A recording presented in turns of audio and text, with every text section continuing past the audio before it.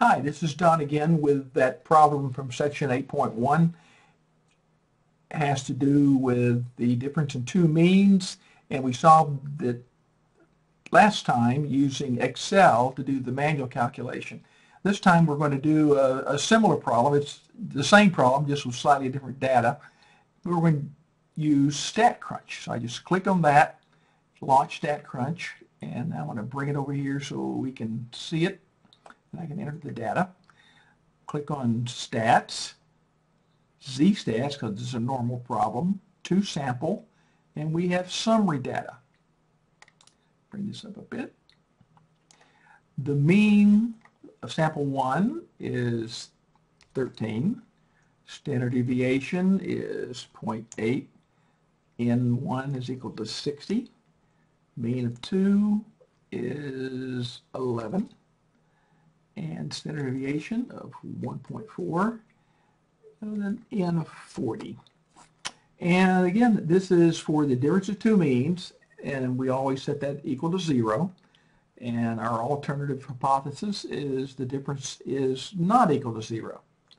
So I'm going to click on Compute, and we get these results.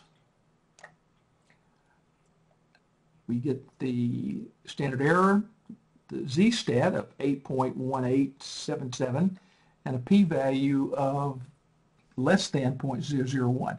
So right off, we can look at the p-value and know that it is a significant test, and therefore we reject the null. But let's do it looking to see if this standardized statistic falls into the rejection zone, 8.1877.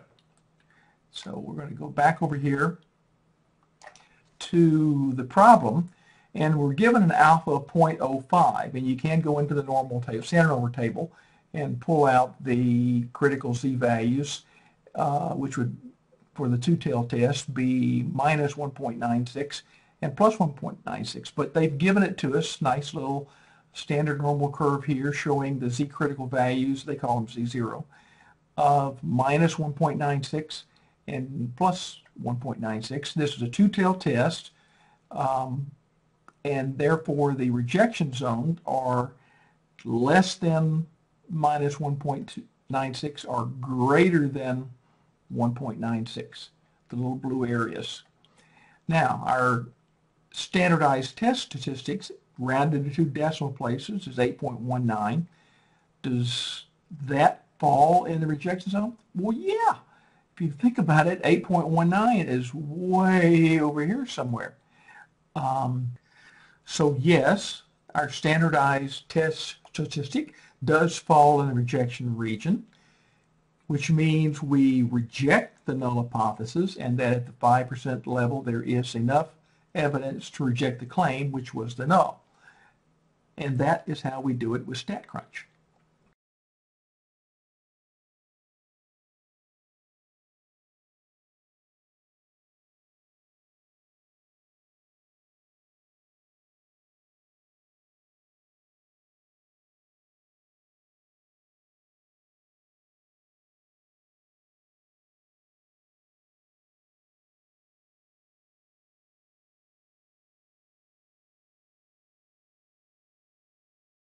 All right, we're back in my stat lab, and I brought over the standardized test statistic of 9.55 after you rounded to two decimal places. We already had the test statistic, 3, and the question is the standardized test statistic in the rejection region? Well, what is the rejection region?